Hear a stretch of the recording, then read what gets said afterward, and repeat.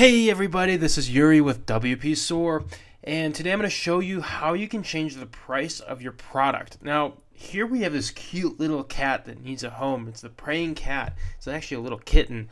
So if you know anybody who would like a praying kitten for $1,299, it's on sale down from $9,557. Just send them my way. Anyway, if you want to change the price on a product, all you have to do is go into your product editing screen. That'd be products. You select the product, and we're already in the screen. So I'm just going to show you exactly how you have to manage your product here.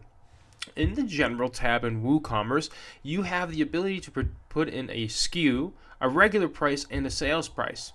Now, you can have coupons applied to a sales price, or you can have them exclude sale priced items like this one, or you don't have to include a sales price at all. We can simply just have the regular price in there, and then it would just appear without the line through the 9557.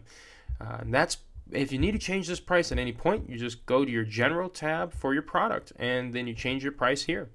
And you can input, you don't need a dollar sign or any sort of signage beforehand. You just put the number right in there. Thank you for watching the video, and please subscribe to the channel. If you have any questions, please comment on the video.